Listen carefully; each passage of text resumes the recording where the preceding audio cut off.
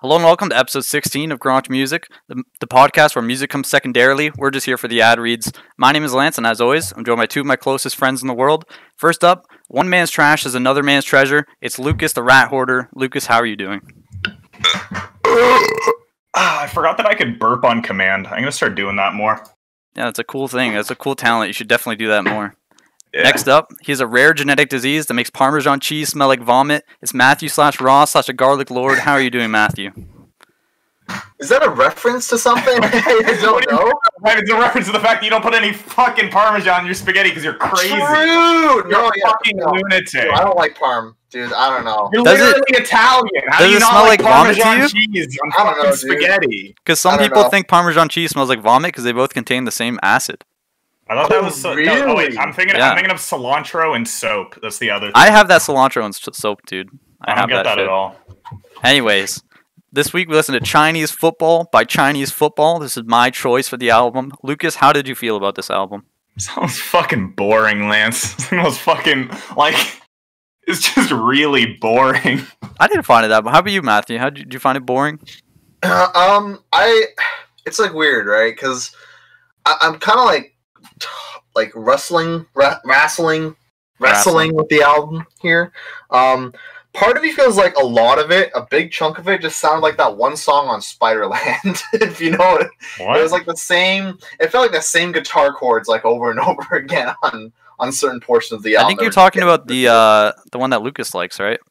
So it Which, was a really Donna Mon? slow song. Donna This is Mon, nothing like Donna Mon. None of these songs are anything like Donna Mon. I think it was like maybe it's the first song on the album. I don't know. Anywho, No, not a single song on this album even remotely Lucas, I resent that you call this album boring when you picked Apex Twins, like a 2.5 hour long album, and you picked just fucking because The it's boring, Fragile. just- Like, what the fuck, dude? Just because these albums are long does not make them boring. Apex okay? Twins is undoubtedly the most boring album we listened to.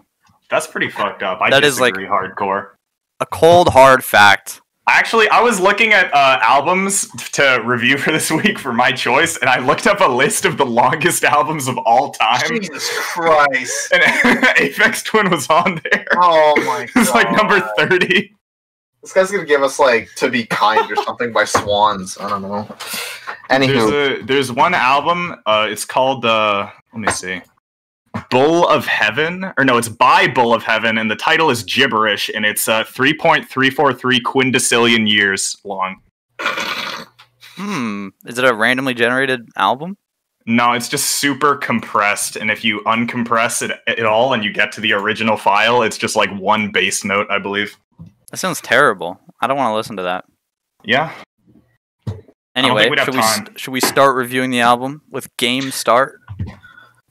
No, let's go backwards this time. No, I'm not going to do that. what? We're definitely starting with Dude. Game Start. Why you ask me, Lance? Why ask for my input? I mean, are we ready to start? That's what I was implying. That would have been a big mix-up. Just going from the ending there, but yeah, game start. Can we just first address the elephant in the room? Yeah, sure. That is the fact that You mean, are you referring to Blind Men and an Elephant? The song? Or are you well, referring to I think Ori the and the last Blind song. Forest? Are you referring to that? Ooh, no, none of those. What's the elephant in the room, Matthew? Elephant in the room is I couldn't find like any reliable lyrics for any of these songs. I thought the elephant in the room was that like all of these songs have no fucking lyrics on them to begin with. Well, I don't even know. I can't find anything that like can prove it, or I can't. What do you mean? You listen to the album. These songs have like no lyrics. They're all really like small. There's Well- lyrics on them. I just don't know where to find like a reliable translation. This is an American football fan band, and that's the theme of their music. Is they have a Is lot of it now? instrumentals and then few lyrics at like the middle to end. So they're Mm. following tradition in that sense. So you can't really fault them for that. I didn't notice that actually. Okay, that makes. Cool. Yeah, like American football songs usually start with a lot of instrumental, and then there's like sentences, and then it ends with an instrumental as well. Yeah, but I'd imagine when American football does it, it sounds good. I actually think I'm this just sounds bored by this. better than American football. I'll go on a limb and say that. Really? I do. I think it sounds really good. I like this album, especially the What do you first like few about songs. this, dude? Let's talk about the first song. What do you like about this song? Game Start is not the greatest I like. Really? I think it's okay. Like I don't think it's bad. I But think it's actually it's not like a one of my really, like, favorites. it's a nice little cute opener. I feel. I don't know. I agree. It's It is fine. It's It's definitely quiet. fine. It pulled me in. That's for sure. It definitely pulled me in. I would consider it one of the better songs on this album. I don't like a lot of songs on this album, and I think it's pretty catchy. Yeah, I actually really like Game Star. I would say it, like, surprisingly, even though it's only 2 minutes, it doesn't really stay for that long compared to the other songs on the album. But I really quite like it. I don't think I would have liked it if it wasn't the first song on the album. I think that, like, I gotta keep pushing this, dude. The main thing I hate about this album is that, like, literally, it's mostly instrumentals, and all the instrumentals sound, like, insanely fucking similar from song to song. Okay, at But, least like, I don't. I think this one's catchy, and it's the first one, so I'm a fan. Yeah. I think I would disagree with them sounding similar. I think a lot of them, like they're all emo songs, so maybe like that's what you're picking up on. But like Perhaps. in I the just genre of think- emo, they sound pretty dissimilar from each other, in my opinion. I just don't think they're doing a lot of interesting things with, like, the guitar and shit. I just think, like, I don't know. Let's go song by song. Perhaps. Game Start, I feel like this is covered. We go into Goalkeeper. Now I like this song a lot, although it is a little bit bread and butter compared to the rest of the album. It's their most popular song as well, I believe. Oh, is it? Yeah, I can see that. I didn't have a problem with Goalkeeper. This is the one with, like, the like, weird backwards guitar notes, right? Like the I have no the idea. ones where, like, they're recorded forwards and then they edited them to be backwards and then they put them in as an effect. Pardon me? Possibly, I don't know. I didn't pick up on Yeah. that. This song was kind of interesting. It wasn't terrible. Then we go into Flying Fish. Now this might be my favorite one. I think it's really good. Really? Yeah. Okay. Like the beginning. This is an interesting guitar on this song for sure. That's fair. I don't know, dude. Maybe I've just been listening to too much of this type of music. Maybe. Or too little. Sounds How, boring. too little. Could be that. Could be that. Because I've listened I to will some say- real garbage emo music. Really have, and this is not one of them. I feel like the okay. You are the resident emo expert on this podcast, Lance. It's gotta be said here. Kind of. That is true. I mean, you're like a Blink-182 fan. Blink-182 isn't emo, dude. They're pop punk. Same shit, dude. Smile. Same shit. What I will say is, I think Lance had a really good word for what was it, I think it was the A$AP Rocky album. This feels like a really good album. Like, you can just kind of listen. You can put in the background and just kind of do things too. I definitely agree with that. I also it's- actually would agree with that. I think it's probably the best way to listen to this album. Because what I did to listen to this, I was listening and I was like, oh my god, it's like an hour long attention span. Ugh, I can't understand lyrics. I started doing like work to this album, like actually like housework. I'm like, damn, it's actually like not bad for doing a little bit of housework here and there, doing some chores and some other stuff. That's pretty good. So you're saying the less you pay attention to the album, the better it is. Hot take. I mean, if you want, if you want to put it that way, sure. Anything else on Flying Fish, Lance? It's a little bit long. Like I feel like the beginning is really good, and then it just keeps it going. I think it's a little bit too long.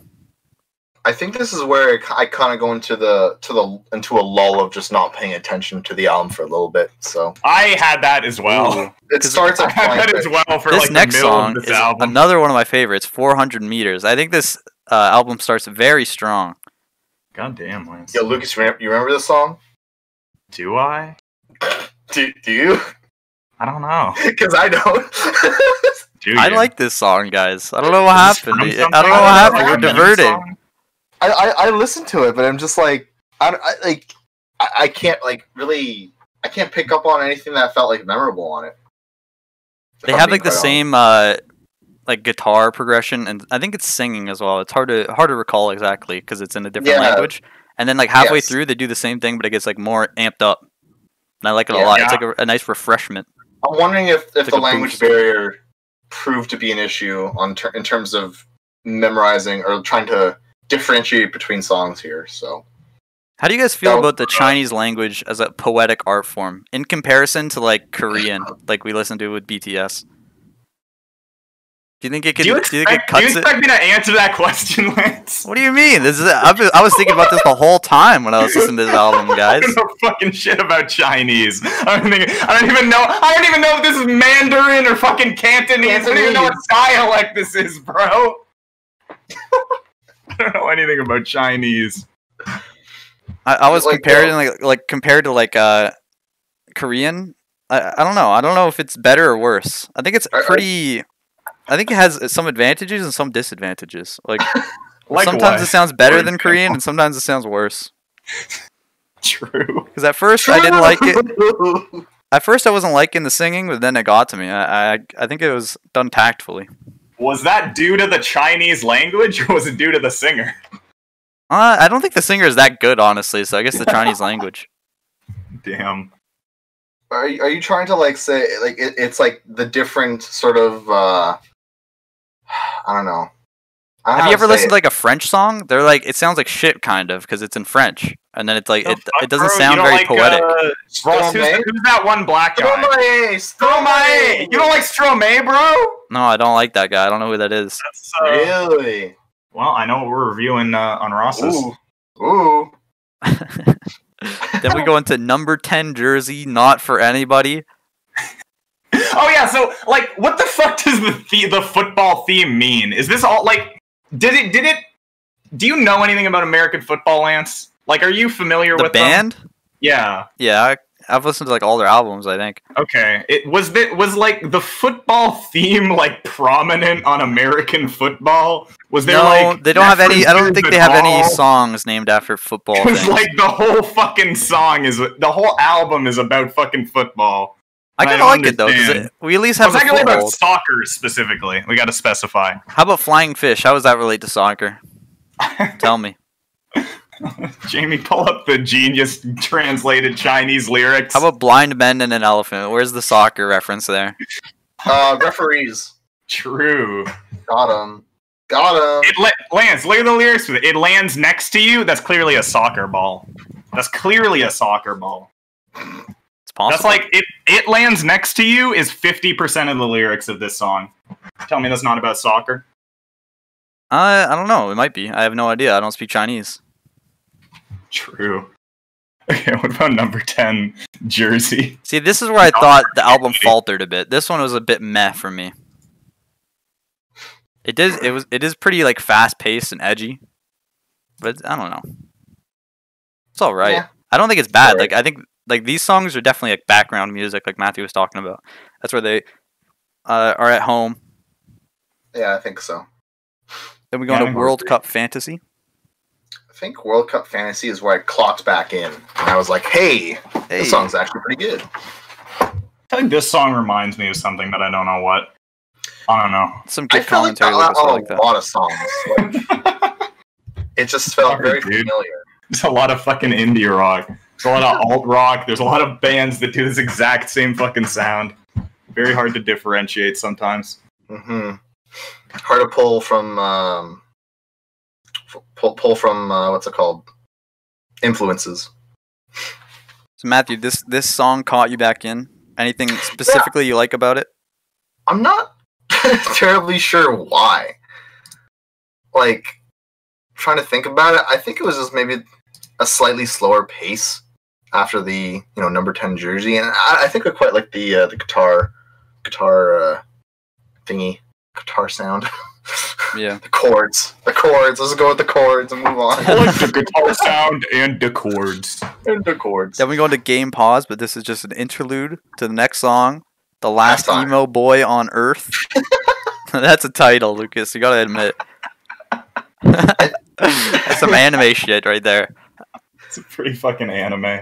I think I actually from World Cup Fantasy, I was back in this album. So Ross, I'm pretty sure the lyrics for this one are pretty cut and dry. They come pre-translated on Genius. This is the one with the. This is the one that's in English. It's actually just in English. Okay. She runs to me, so emotional. That's the whole song. He says it 5 times. Okay, I knew it. That's the lyrics for the song. Yeah. But it says says so emotion every single time, but apparently it's so emotional.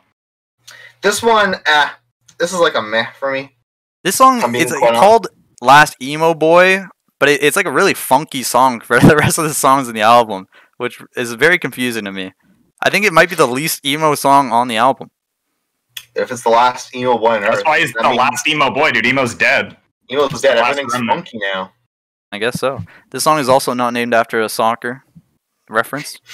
This is not a soccer song. That's another point in its hat. It's another letter off the Rossometer. Fun fact: if you remove all of the soccer songs and play these in reverse order, it's a harsh critique of the Xi Jinping dictatorship. Ooh. You can only hope. Then we move on to Red Card Penalty. This is on the soccer. This is another this might be the most epic song on the album. There's a lot of work put into this one. Really? I don't know if it's my favorite or anything. It just definitely has a lot of work because it has like multi-stages. It changes a lot. There's a lot of parts to it. Epic? Okay, it's either maybe I'm thinking of another one, but it's I think I know what you're saying though. It's either this one or another track down the road that I really think is quite a explosion of rock. This is the Bohemian Rhapsody of this album, Red Card Penalty. It's almost like a post-rock thing. I think in one of these songs it feels like. I don't know. Would you care to elaborate further? I have no idea what that means, Ross. I'm fascinated. I don't know. Like I was listening to some post-rock. It feels very like Which sounds post-rock? Like shoot. Post Malone? No. It's like if you give me a second, I can look it up. The Postal Service? The Postal Service? No, it's like it has like this big sort of epic guitar with a lot of the big epic guitar. Epic guitar with a lot of okay. Dude, when are we gonna get? Can we get like the Always Sunny transition? The gang learns music theory because like I feel like we're just fucking retards, dude. No, we definitely are. Who cares about music theory? I just wanted to stall enough so I can get this. Okay, Departure Songs by We Lost the Sea. That was the album I was listening to. Oh, the cult classic. Everybody's heard of. I don't know. It was like a YouTube recommendation thing, and I listened to it. I was like, oh, that's pretty good. But it has like this, I don't know, this very grand sort of, I don't know how to describe it. There's just a lot going on. Which song are you even talking about? No, it's talking about a song from a different album right now. No, You're clearly not paying attention. No. I'm talking about this album, but fuck. I'm trying to explain like what I'm trying to like mean here in terms of post rock. I'm trying to like the way it sounded to me was like this very epic, almost clashing of I guess of percussion in a way. Like it feels like there's a lot of cymbals that you can hear. It feels like it's like an ocean crashing. Is that cymbals with an S or a C? I don't know. This conversation's gone off the rails. Let's go on to the next song. Hat Trick. This really emblemizes my problem with the lyrics for this album. I feel like this one's uniquely bad, though, Lucas. 3, Come on. 2, 1. 1, 2, 3. 3, 2, 1. Etc. For a period of 5 minutes. They say. I don't know how you can compare all the lyrics on this album to this one. I feel like that's unfair. I think it's a trend. I think this is just the most egregious example. Yeah, the Asian man yelling numbers didn't really do it for me on this one, for sure. Though I think the instrumental is fine. He also says goal at the end. It's not just numbers. Pog. Yeah. 3 goals. Which confirms this is a soccer song, by the way. Well, it's called Hat Trick. By the title. Yeah. Then we go into Goodbye Milo. Here we go. Jesus. Milo Yiannopoulos. Now, this song, I think, is the most epic song on... It's definitely intense. It is extremely intense. I love it. Now, this song is just straight up about the surveillance state. If you look at the lyrics on this one. It's just, I know you're everywhere. That's the whole song. You just keep saying that. Maybe it's about a dead person looking down from heaven. You ever think about that? Nope. Pretty sure it's about social credit. Oh, boy. But yeah, I guess everything I was trying to iterate on Red Card Penalty. Whoops! It was supposed to be for this song. Whoops! But yeah, it's one of these. I think God, anyways, I internalized all that shit you were saying on red card penalty. You're saying I gotta re-internalize it for goodbye, my Lou? I gotta re-spiel all the scuffed music theory that I just put out. Yeah, and ouch, jeez.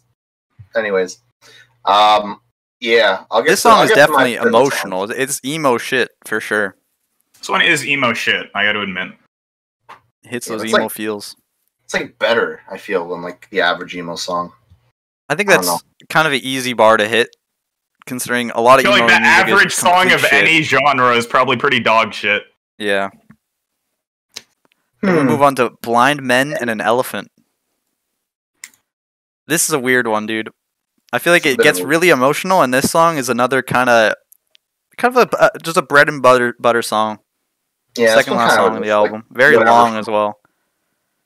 Yeah, a lot of these fucking songs are extremely long, by the way. The average song length in this album is like 5.5 minutes. Again, that's another like American football thing, though. Oh, is it? Yeah, they're like 7-minute songs usually. That's weird. They're kind of like epics, you know? Feel you. We're using that word a lot this episode. No, it's a different type of epic. Yeah, but it could just be an epic theme, you know? We play some Fortnite after this and stream it. Epic game store? Yeah. Epic mealtime? You play? You have any thoughts on this song, Matthew? Not too much, honestly. I think after Goodbye Emilio, I was just like, damn, I want to go back to that last song. And then we go to Game Over. Pretty traditional ending song, just like a slow, short, sad song to end it off. It almost feels like a. I mean, other than the song title, it almost like you can hear it. It almost feels like a mirror image of Game Start. It sounds like a mirror image. I didn't contrast them, but that sounds interesting, Matthew. If that's true. I compared them afterwards, and it's like, okay, I can sort of see some similarity here. I can hear a similarity in some sense. It's almost like one is a bit more, I don't know, a bit more happier. The other one's a bit more sadder. Yeah. I think overall this album, in some ways, exceeded my expectations and otherwise fell into them, if that makes sense. I agree, actually. A lot of the songs I liked, and then a lot of them were just like kind of boring. But I think this band has potential. I would say that. And they do have like, they don't have other albums. They have a lot of other songs they released since then. Yeah, I don't know. I went in with zero expectations one way or the other, and I was just met with apathy. I didn't find any song on this album like particularly enjoyable. This is how emo of you to find something apathetic, Lucas. let me specify. This might be one of the few albums that I have not added a single liked song on Spotify to. I do not like a single one of these songs on Spotify. Even Crazy Frog? Yeah, see? Yeah. Lucas is talking so much shit from a glass house, dude. It's insane. I should put some Crazy Frog on here, dude. That's actually not a bad idea. That sounds like Hell on Earth, 2006. There's some fire. Okay, Matthew. Anyways, that's Chinese football. That is Chinese football. It's time to move on to the Rossometer. Matthew, what is your rating for this album?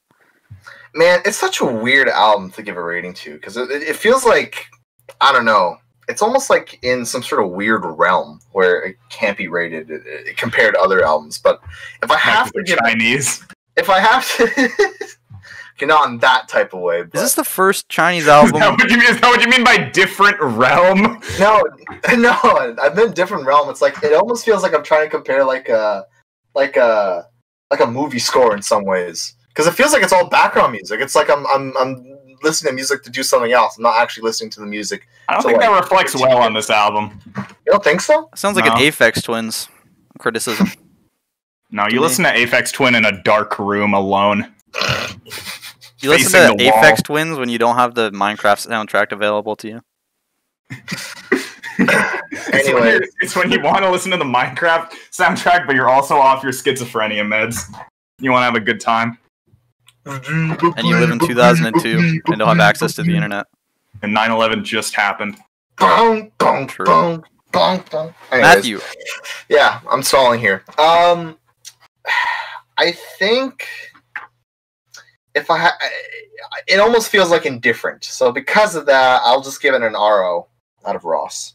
Okay. Heard it here first. I think that's fine. I'm okay with that. It's probably Yeah, what I I would don't- expect. It's not bad. I gotta give my official Ross-ometer predictions before every Ross-ometer. No, that's I feel like I'd be pretty influencing the good. vote. You have to write it down on a sheet No, of yeah, paper. exactly. Yeah, I'll Yeah. write it down and then afterwards I'll reveal it. Honestly, because it kind of does sway like my vote after we talk about it. Because part of me is like, oh, because Lucas is like, oh yeah, he might like make some really good points with this, or Lance might make some really good points, or they both make really bad points. But All right, so you gotta steel yourself against our opinions. true. Anyways, How about Oh. the meme archetype of this album? Oh man, I Another wonder. doomer. I wonder. You're thinking bloomer folk today, right? Can a Chinese man be a doomer? Of course. I think most Chinese men are doomers. I don't know if that's true. I think a lot of them are boomers. Yeah, but they could be Isn't that- doomed boomers. Isn't that Japan? No, those are all boomers. No, those are all zoomers. What? Sure. Look at the Japan has like the population pyramid. oldest population in the world. Yeah, actually true. That's actually correct. 100% correct. Okay, so doomer. How about the songs? I guess I'll list mine first. I like Goalkeeper, Flying Fish, and 400 Meters. The first I three like- songs. I like Goalkeeper's the second song. Yeah, you know what I mean though, because the first one is No, I pretty don't. short. It's an I'll intro. go- I like Goalkeeper. I'm willing to go with Goalkeeper. Game start, red card penalty, goodbye Milu. Okay, Goalkeeper it is. Then. Oh, okay. I thought, okay, Lucas only likes goalkeeper? Alright. Well, that's the only one we've listed two of, I think. Apparently. Yeah. Lucas, do we have an ad read today? Yes, we do, Lance. Today's sponsor is the 1940s Argentinian Tourism Board. Use promo code Gronch to escape the justice at the Nuremberg trials and live out your days in the South American countryside. I'll definitely With do that T-Pain. the next time I committed genocide. With T-Pain. Of course, you need musical entertainment. Team Payton's in commission today. Couldn't Darn. make it. He's in commission? Out of commission. Maybe he's being commissioned by another podcast. Okay, Lucas, you were teasing it earlier to me. What is next week's album? So I thought long and hard about this one. You know, Oh. I went a number of venues. I went longest possible albums in the world. I dipped my feet into the deepest layers of the Nirvana iceberg to find some fucked B-sides. I had ideas there, but ultimately, I think what we're lacking on this podcast, and what I thought we were gonna get this week, but we in fact did not, a taste of the world. And a taste of the universal cultures of humanity. Which is why the album for next week is The Rough Guide to World Music. The very first compilation album in Gronch Music Podcast. I don't know what is it called? The Rough Guide to World Music, released in 1994 by the World Music Network label. Most of it is How in long African. is this? 70 minutes long. Okay. What songs are on it? Like, what is this thing? It's a fucking journey around the world, Lance! Okay. I thought for sure you're gonna say Little Dicky Earth or something, dude. I thought for sure that's where we were going here. Woo! Lance, I want to torture you guys. I want to torture myself as well. Like, I like Crazy Frog. No, you don't. Don't tell me that. Fuck you, bro. I'm losing respect every time you say something like that. Axel F made a better album than this. God damn. Okay, Lucas, are you ready for your question? Yes, sir. Are you able to tell the difference between Sprite and water if they're in glasses on your table in front of you? Yes. If would you put how much money would you bet? Probably like $5,000. What if they were both like extremely settled and there's no bubbles in the Sprite, and you're not allowed to sniff? So there's...